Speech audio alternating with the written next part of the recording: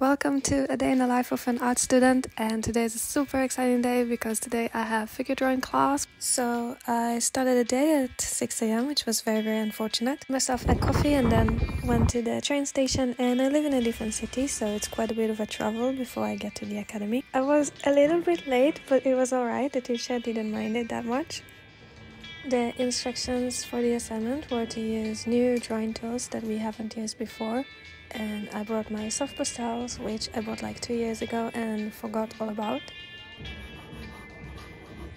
And after class we went to the cafeteria and then I headed back home.